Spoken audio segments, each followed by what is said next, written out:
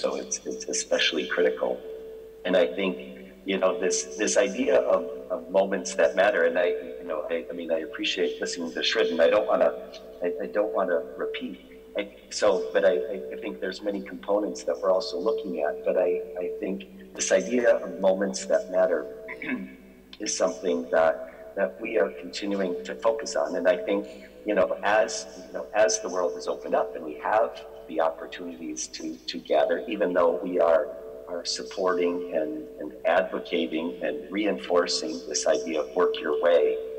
It's not important where or when you work, it's the output. But this idea of moments that matter. So a couple of things that I will maybe touch on there as we look at our facilities, and I think we are not the only ones, but certainly looking to make sure that we are changing our offices such that it's delivering an important moment,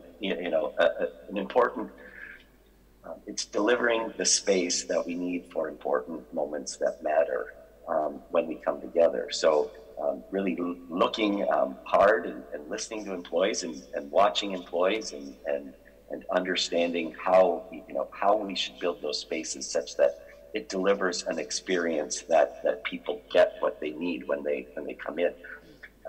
But the second thing that I will touch on that I think, as I'm hearing feedback from our little teams, and it's not something that necessarily we are driving from the top, but I think if team members and supervisors understand this, going back out and having that group picnic or that little excursion, again, bringing in people that work remotely, if that's if they're open to it, but really creating, taking time to create those moments that maybe in the past were something that people didn't necessarily want to attend. I don't want to go to a happy hour after work every week, but now we change that and we say, okay, let's gather as a team, once a month, and we've got a purpose to do that, and it's to build that energy. So, I mean, I think just thinking of this idea of moments that matter and some using our creativity to come up with new opportunities for moments that matter can help create the team spirit. Yeah, this is clearly a work in progress for our panelists, as well as I'm sure most of your companies out there. No one wants to come back to work after a prolonged absence to find they're expected to work differently, but the office looks exactly the same. So I'm sure many of you will have gone back to find that there are more collaborative workplaces, fewer desks, more phone booths where you can have some private conversations. Frankly, if you're just going to spend all day on the phone on one-on-one calls, you may as well just stay home. But if you're going to work and collaborate, you've got to have a workspace where that is something that can be achieved, right? So I'll come back over to you on this, Harold. So you're clearly got a philosophy at BGRIM which does talk about inclusion, compassion. So how do you manifest that? How do you spread that philosophy more broadly through the company? Obviously, it's from the leadership down. It's the sunshine principle. If you behave a certain way, then people have a role model, and that's how they know they should be thinking and behaving. In the context of their job. But how do you inculcate that? How do you get people to come along with you on that journey? How do you lead them there? Well, we have to try to be clear about who we are and what we want to do. So we try to communicate really well what we stand for. So doing business with compassion for the development of civilization in harmony with nature, that's what we have to do. And in BGRIM, we don't use the word CSR, so I forbid the word CSR, because CSR is an unnatural word that came about because people didn't do that. And so when we say is there different activities we do, all supposed to be good for society. Some activities they have no income, only expense. Some activities have much less income than they have expense. And some activities have much more income than they have expense. So altogether, makes us be a livable, living organism. And the values we have, actually, whenever I ask people in the company, everybody knows them, so they can repeat them. So we try to extol them and live them, and then, indeed, we have to walk the talk. So when you talk about, actually, gender equality is not a topic in our company, because it's a natural occurrence. In our board of the public company, Beacon Power, we have 50% women. We have many women that lead our organization during the history. And I think it comes through from the 144 years we have been in business. Women have always played an important role. For instance, my uncle was married to a nurse. She spent her whole life doing charity work, and she got the first foreign woman that got a lady title from the king. And she took my uncle to please join all that. And my uncle was a very Rotarian at his heart, so he always wanted to create benefit for others. My father, my mother were also similar like that. So we are involved in many charitable or social causes. And a number of them I lead myself, a number of them I'm a member. And in many of these, the women are the leaders. So I think for Thailand, at least for BIGRIM, we don't have an issue of women leadership.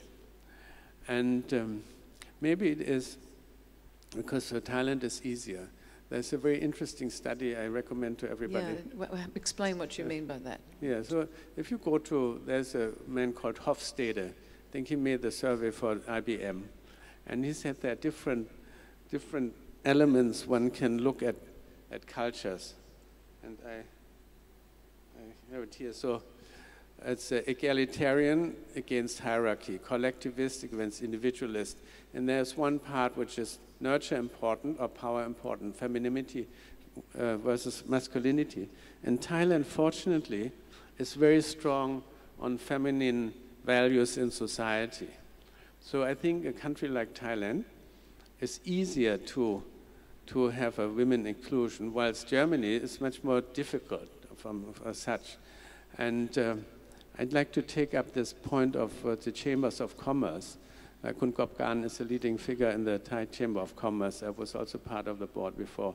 I think we can do that. And in Thailand, I think it's not so difficult. I think we have other issues, like we have a lot of gender change. How do you deal with that? We have a lot of people who love their own gender. How do you deal with that in the society? And I think there are other points of unequalness. Some people fairly, I think fairly is how you deal with it in society, right? Well, if someone's changed their gender or they love the same sex, I mean, you just deal with them fairly, right? Exactly. And so I'm the chair of the Royal Bangkok Symphony Orchestra, and there you have a lot of certain biases. So when we make audition, nobody can see them. So if you have a trumpet player, then naturally men will think a trumpet player must be a man. But when you don't see whether it's a man or woman, you decide by the quality of their performance. So the women have a chance. So I think we have to think in many cases where there's a bias against one or the other and try to create a situation where this bias cannot come to the fore. And so I think there are many ways of doing it. I just went to visit a company in Silicon Valley called Eightfold, and they're Eightfold based on the Buddhist ways to enlightenment. And they have a lot of, they use artificial intelligence and to have a deep knowledge of all the people, not only working in one company, but work in all companies they can get their hand on. And they said that artificial intelligence helps a lot against biases. You can screen off certain things, and then you can have a much better chance to get the persons you want. And I think this is when we work, not only have to give chance to women, or we also have to give chance to young people. We have to give chance to everybody who wants to change and want to adapt. And this great resignation maybe also comes because the younger generation, they want to prosper, they want to do this and that, and are we talking to them or are we not? So I think there are many issues, and fortunately I would say for BIGRIM, we don't have a problem with gender equality. Well, that's excellent to hear, but I just want to take you up on AI and helping disperse gender bias, because a lot of algorithms are written by men, yes. And there's their bias are embedded in the algorithm. So I think eventually, as AI, as machine learning learns, they can learn to eradicate it. But I think that we're still a long way from being able to say that AI is gender neutral at this stage of the game, certainly from our research. But I'm really interested in what you were talking about with your company, with BIGRIM. And I think one thing, we touched on it in the last session, another thing that we've found is that companies have taken on a much more maternal, paternal role in their employees' life during the pandemic. Benefits have ramped up, you know. We didn't offer any mental health counselling. We didn't offer parental leave, specific parental leave, perhaps for weeks, maybe for a couple of days. We've increased our maternity and paternity leave to 20 paid weeks from 16 paid weeks. So there's been lots of change, and to the benefit of employees, and ultimately that's to the benefit of companies. If you have happier employees, you're going to have a better performing company. But have your company, as PwC for example, ramped up the benefits, and have you seen the benefit from the benefits? I think we have actually, Angela, been on this journey for a number of years. I don't think it's just been spurred by what's happened in the course of the last 2 years. The focus around flexibility at the workspace, giving all sorts of benefits, and including the point about well-being that I just made, we have been on that journey. It's sort of been pushed further along in the last 2 years, I would say. We started something called a Be Well, Work Well campaign globally 3 or 4 years ago, where you talk about the physical well-being, the mental well-being, spiritual, social, all of that coming together, right? So you at your best if you're happy and healthy is the sort of thing we've tried to drive. But I also would make another point. I think what our studies have shown is that companies are able to build trust with their employees and with their stakeholders if they show that care and that, you know, really genuinely and authentically wanting to help their employees, right? So that's another thing that I think it's not just serving a need to retain or to be able to attract employees, it's really how well a company is trusted. And that trust agenda has become a lot more important these days, I think, in the minds of CEOs. And then another point I would make is that, you know, if you look at, many of you would have come across the Edelman Trust Barometer, this survey that's done every year by Edelman. And what that has suggested is that the society's expectations of businesses has increased tremendously over the last few years. And some may argue, and I'm in that camp as well, and that's largely because maybe governments have not really been able to play that role. So it's fallen on the shoes of business and business leaders to take that up. And that means there's also been a shift to thinking about the environment, thinking about climate change, thinking about you know, employees, thinking about